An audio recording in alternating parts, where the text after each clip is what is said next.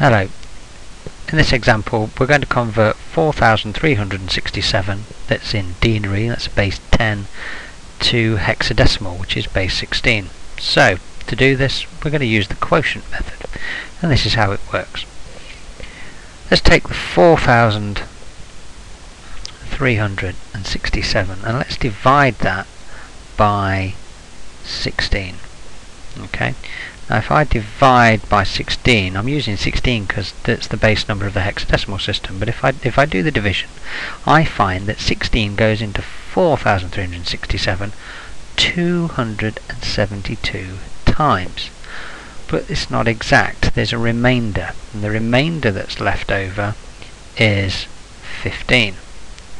Okay, now 15 in hexadecimal is given the value f. Alright, now you can use a calculator in the exam, so make sure that you get that remainder value absolutely right. But now in the quotient method what we do is we take that quotient value that we've just got, we go 272, and I divide that by 16 again. Now this time 16 into 272 goes in, not exactly, but it goes in 17 times. Well, it does go in exactly. It goes in 17 times, and the remainder is 0. So what I do here with my hex value is I put a 0 in front of the f. Now make sure you get that order the right way around. It goes on the left hand side. So the next step is to take that 17 and divide that by 16. Now 16 into 17 goes once, but there is a remainder this time, and the remainder is 1.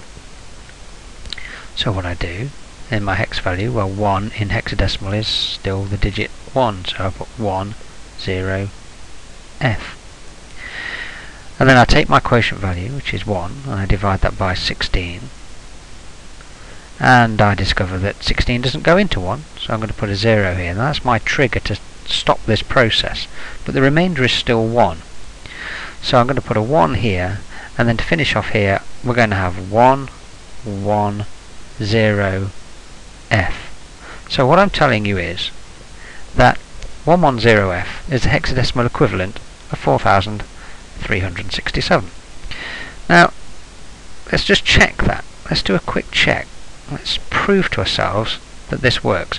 If I write out what that hexadecimal value is, that 110f, let's write that out in binary using our groups of 4 digits. Well, the 1 will be 0001, and the other one will be 0001, and the 0 will be a group of 4 0 binary digits, and the f, that's the biggest hexadecimal value we've got, so that'll be 1111 as a group of 4 bits.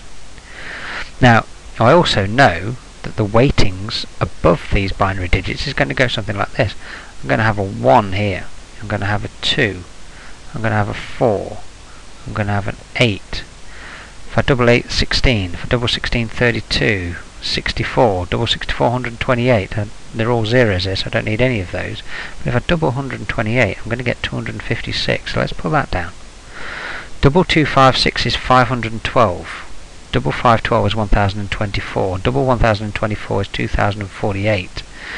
Well, I don't need any of those, but if I double 2048, I'm going to get 4096. Now what I'm going to do is I'm going to add these values together.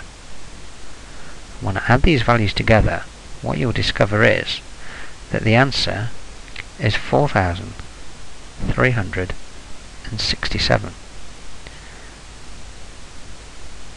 And that proves that 4,367 is equivalent to 110f in hexadecimal, which, remember, is base 16. Thank you.